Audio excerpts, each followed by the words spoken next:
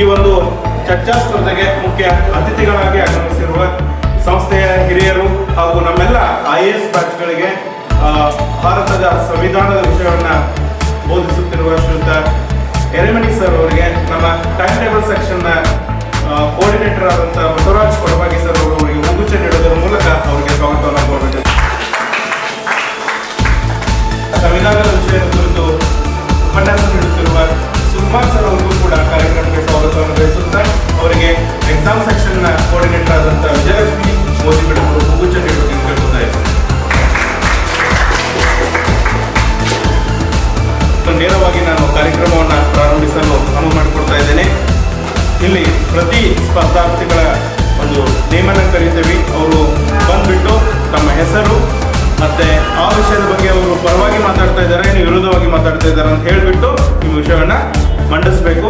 ವಿಷಯ ಮಂಡಿಸಲಿಕ್ಕೆ 8 ನಿಮಿಷ ಟೈಮ್ ಇರುತ್ತೆ. ಅದರೊಳಗೆ 5 ನಿಮಿಷ ಆದಮೇಲೆ ಒಂದು ವಾರ್ನಿಂಗ್ ಬೆಲ್ ಹಾಕ್ತಾರೆ.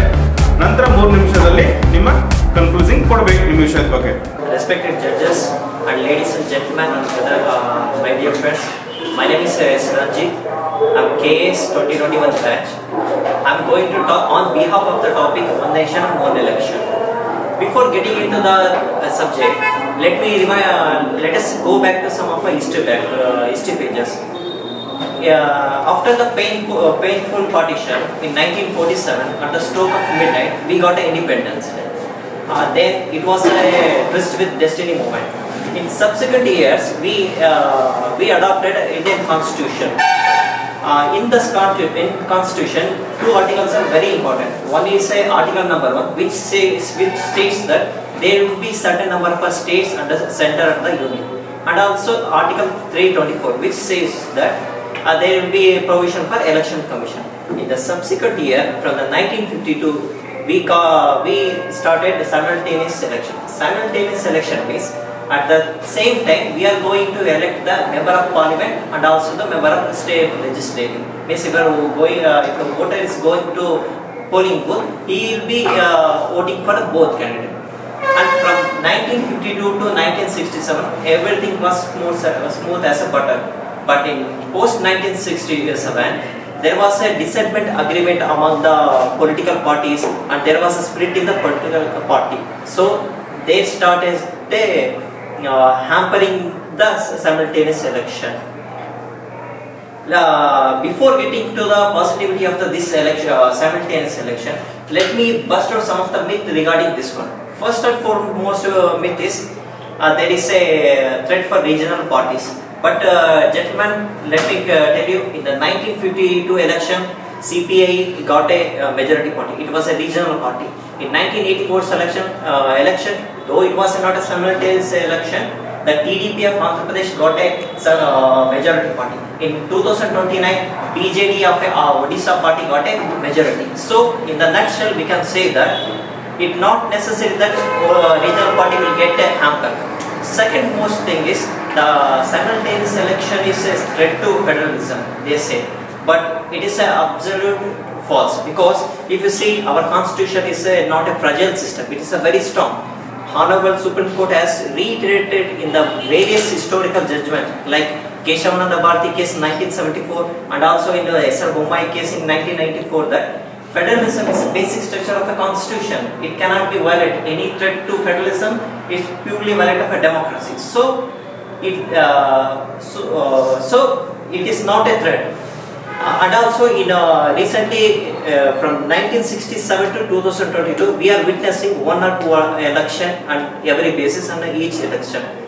For instance, in 2022, northern Hindi belt like UP, UK and UP, UK, Punjab also getting a election. In next year also, central Indian states like Karnataka, Madhya Pradesh and also Chhattisgarh are also going for election. So, to avoid this mission, Honorable PM has also proposed to go back to the one nation, one election. Yes, rule number 8. The proposition in one nation, one election. Nearly 1935ರಿಂದ ನಮ್ಗೆ election process ಅನ್ನೋ ಒಂದು idea ಕೊಡ್ತಾರೆ British. ಅವಾಗ 1935 ಒಳಗಡೆ ಒಂದು ಸ್ವಲ್ಪ election ಅಂದರೆ ಹೆಂಗೆ ಒಂದಿಷ್ಟು ಜನ ತೊಗೊಳ್ತಾರೆ ಅಡ್ಮಿನಿಸ್ಟ್ರೇಷನ್ ಒಳಗಡೆ. 1957 ಏನು ಒಂದು ರೆವಾಲ್ಟ್ ಆಗತ್ತಲ್ಲ ಅವಾಗಿಂದನೇ ಸ್ಟಾರ್ಟ್ ಮಾಡ್ತಾರೆ ಇಂಡಿಯನ್ಸ್ ನಾವು ಅಡ್ಮಿನಿಸ್ಟ್ರೇಷನ್ ಒಳಗಡೆ ಇನ್ವಾಲ್ವ್ ಮಾಡ್ಕೋಬೋದು ಅಂತಂದು. ಅವಾಗ ಕಂಟಿನ್ಯೂಸ್ ಇಂಡಿಯನ್ ಕೌನ್ಸಿಲ್ ಆಕ್ಟ್ ಸ್ವಲ್ಪ ಜನ ರೀಪ್ರೆಸೆಂಟ್ ಆಗ್ತಾರೆ. ಬಟ್ ಎಲೆಕ್ಷನ್ ಪ್ರೊಸೆಸ್ ಆಗದಾಗಿದ್ದು ನಾಮಿನೇಟ್ ಆಗಿ ಬರ್ತಾರೆ. 1935 ಒಂದಿಷ್ಟು ಜನಕ್ಕೆ ಎಲೆಕ್ಷನ್ ಪ್ರೊಸೆಸ್ ಮಾಡಿ ಒಂದಿಷ್ಟು ಜನಕ್ಕೆ ಕೊಡಂಗಿಲ್ಲ. ಒಟ್ಟು ಯೂನಿವರ್ಸಲ್ ಅಡಲ್ಟ್ ಫ್ರಾಂಚೈಸಿ ಇರಂಗಿಲ್ಲ. ಅವಾಗ ವುಮೆನ್ಸಿಗೆ ಅವರು ಒಂದಿಷ್ಟು ಜನ ಯಾರಿಗೆ ಲ್ಯಾಂಡ್ ಇರಂಗಿಲ್ಲ, ಯಾರಿಗೆ ಎಜುಕೇಶನ್ ಇರಂಗಿಲ್ಲ, ಅವರಿಗೆ ಒಂದು ರೈಟ್ಸ್ ಕೊಟ್ಟಿರಂಗಿಲ್ಲ. ಆಮೇಲೆ 1935 ಮೇಲ್ಗಡೆ ಕಾನ್ಸ್ಟಿಟ್ಯೂಷನ್ ಅಸೆಂಬ್ಲಿ ಅಂತ ಫಾರ್ಮೇಷನ್ ಆಕತಿ. 1946 ಅದೊಂದು ಫ್ರೇಮ್ ಆಕತಿ. ಫ್ರೇಮ್ ಒಂದು ಎಲೆಕ್ಷನ್ನ ಮಾಡಿ ಅವಾಗ ಲೆಜಿಸ್ಲೇಚರ್ಸ್ ನಮ್ಗೊಂದು ಕಾನ್ಸ್ಟಿಟ್ಯೂಷನ್ ಫ್ರೇಮ್ ಮಾಡಬೇಕು, ಒಂದು ಸ್ವಲ್ಪ ಬೇಸಿಕ್ ರೈಟ್ಸ್ನ ಅದರೊಳಗಡೆ ಎನ್ಶೂರೆನ್ಸ್ ಮಾಡಬೇಕು.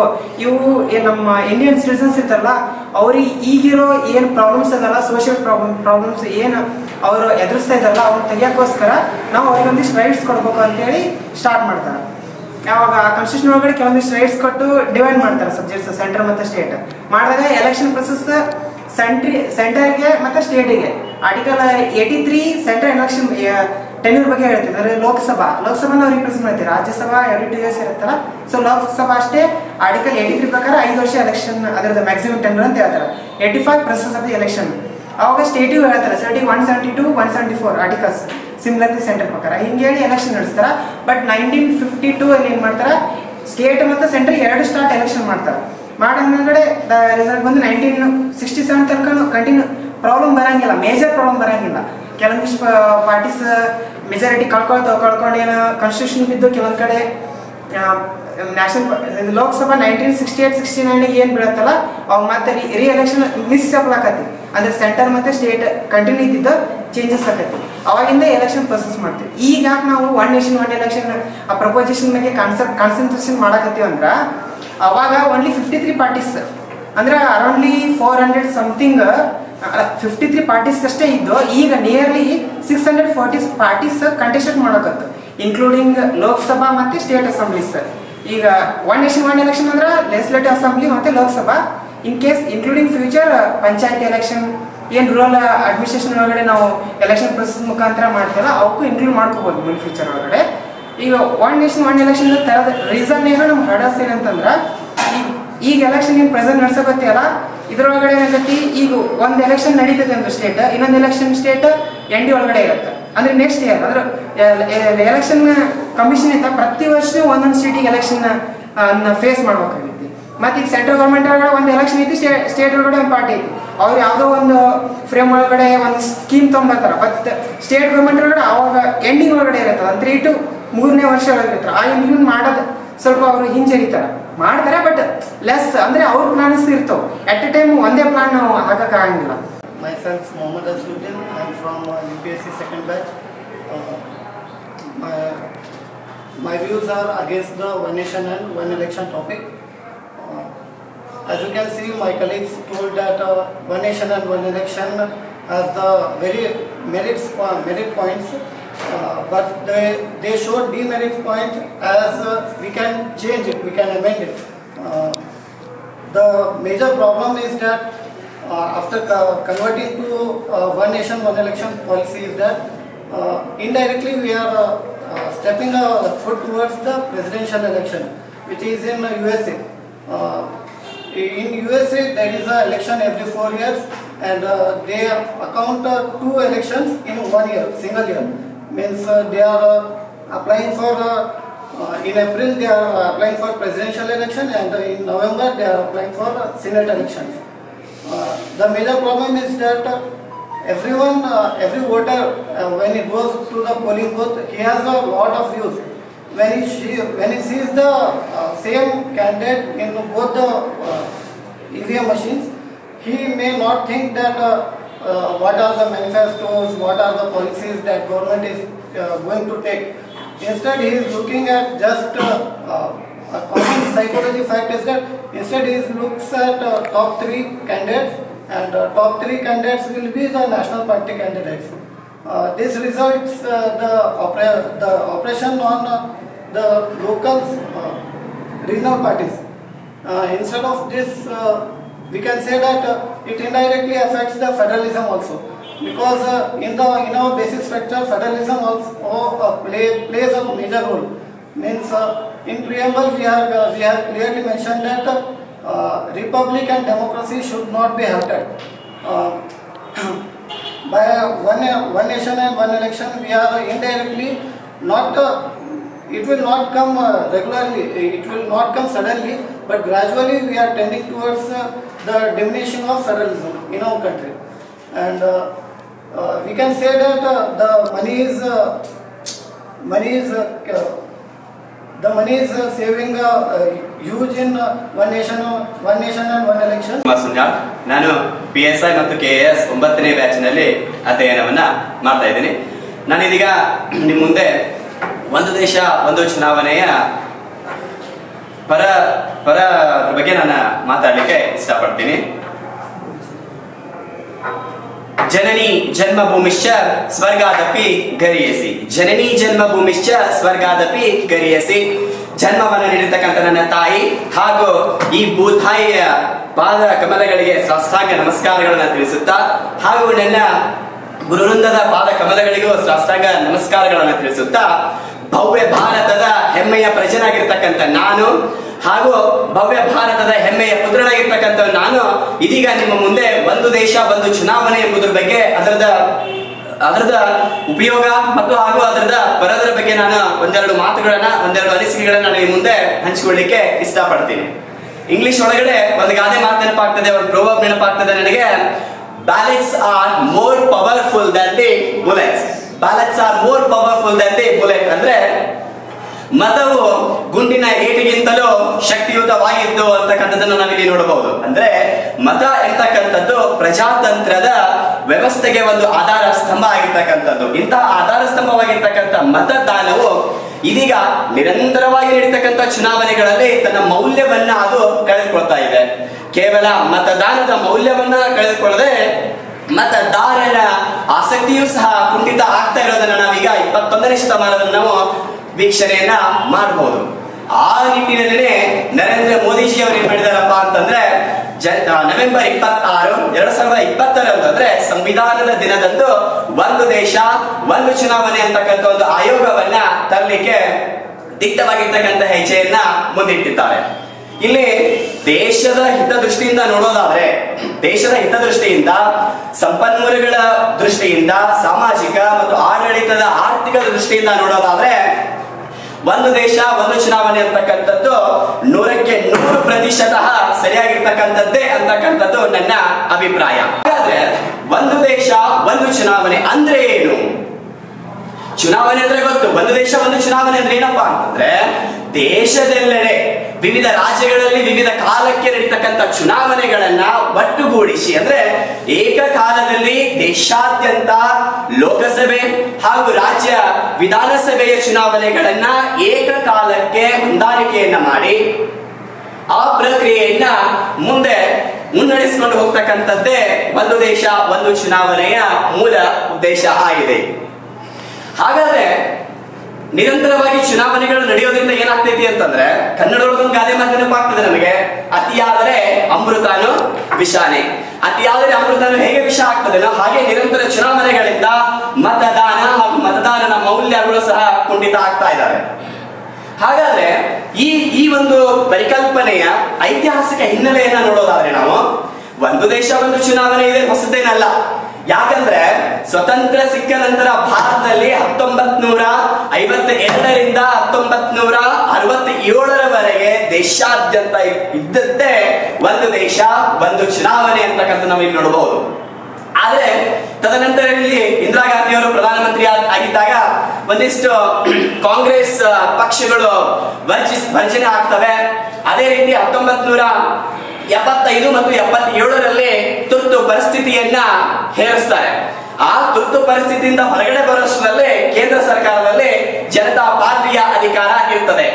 ಆ ಸಂದರ್ಭದಲ್ಲಿ ಇನ್ನೂ ಸಾಕಷ್ಟು ಕಾಂಗ್ರೆಸ್ ಏತರ ಪಕ್ಷಗಳು ವರ್ಜನೆಯನ್ನ ಗೊಳ್ತವೆ. ಹೀಗೆ ಸಾಕಷ್ಟು ಪಕ್ಷಗಳು ನಿರಂತರವಾಗಿ ವರ್ಜನೆ ಆಗೋದ್ರಿಂದ ಅಲ್ಲಿ ಏನಾಗ್ತಿಪ್ಪ ಅಂತಂದ್ರೆ ಪ್ರತಿಯೊಂದು ಅಂದ್ರೆ ಕೆಲವು ರಾಜ್ಯಗಳ ಆಡಳಿತ ನೇರವಾಗಿ ರಾಷ್ಟ್ರಪತಿಯ ಆಡಳಿತಕ್ಕೆ ಒಳಪಡ್ತವೆ.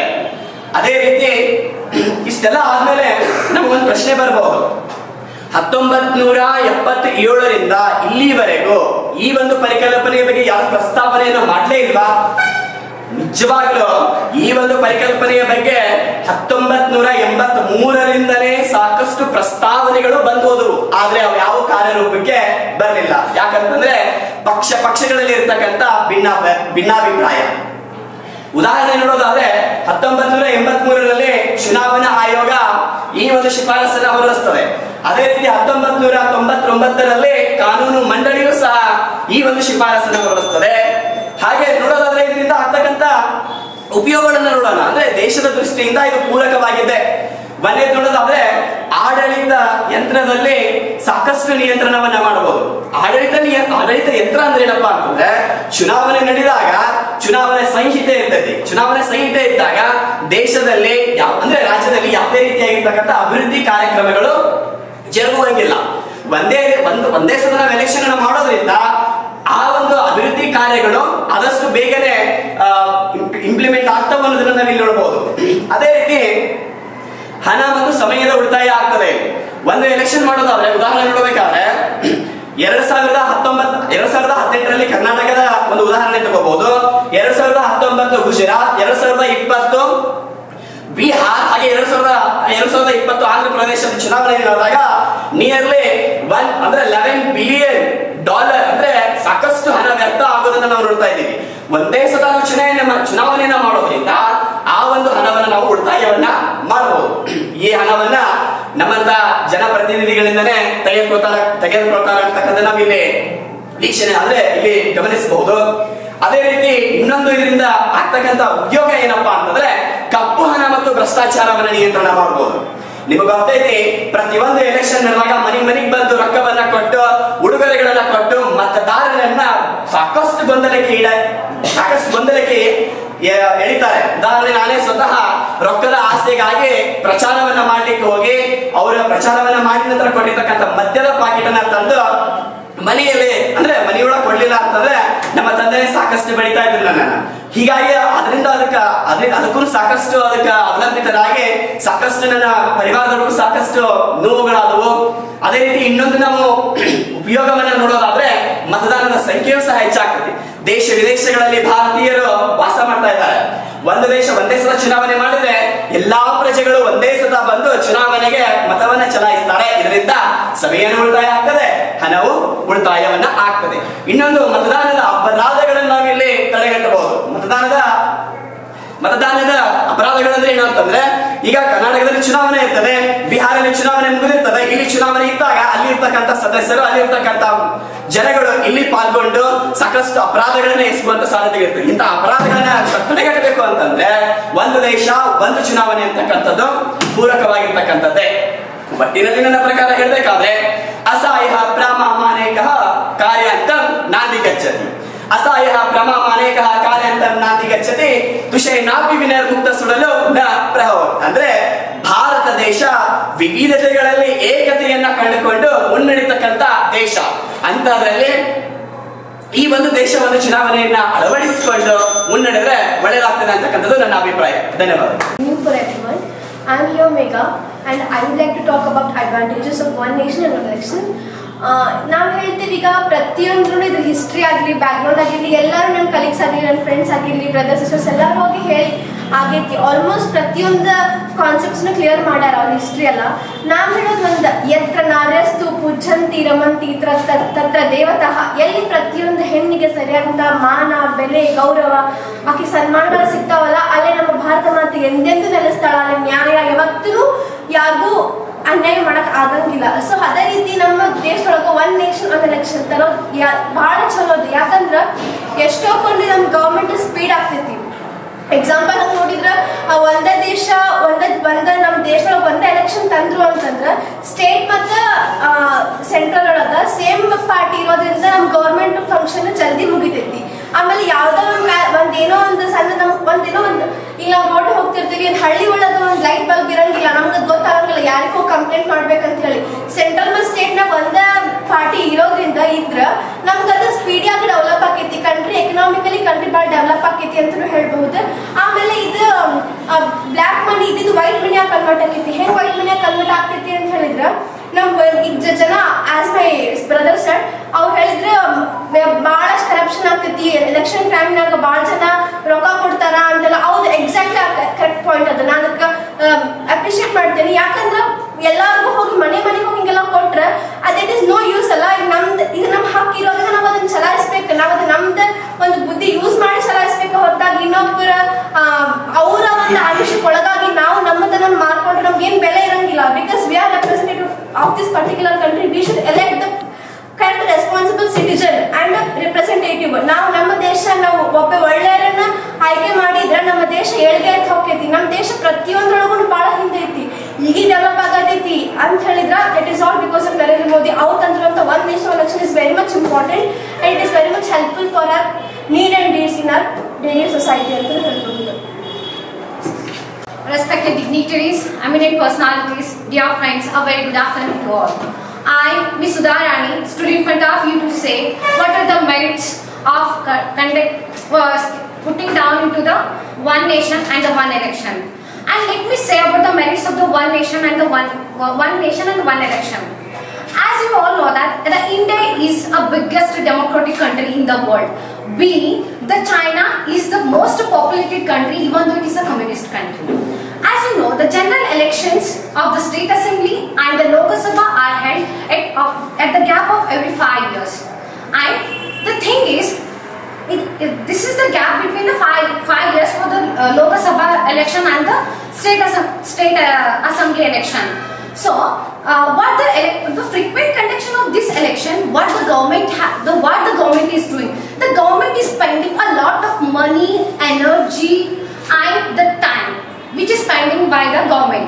Instead of spending lots of money and the time on that election, why not that the government will spend on the welfare of the people? So let me tell what is the main definition of one nation and the one election. One nation and one election is nothing, just it is the only conducting of the single election for the simultaneously for both the state election, state assembly and the Lok Sabha, contesting of both the elections simultaneously. While doing this, what will happen means the saving of the money. What is the merit? By doing this, what are the merits? We can save the lots of money. We can save huge the advantages to the saving of the government treasury. There is a huge amount of the money is wasted by the government for the contesting of the election, for the propagation of political parties. Let me tell you, there are 4,100 political parties in the 31 states and the Union Territories, which are spending, the populated parties were spending 28 lakhs for the one single political parties. If the one country, if the one nation for the contesting of one election, there will be spending of 11 billion rupees. It's not a simple cost for the nation to spending of 11 billion crores. What the nation will do, the miracle can do the India with 11 billion rupees. The poverty can be eradicated. The education will improve. Instead of wasting those money into that election field, why can't we use those money in these welfare programs? And the next, the time saving.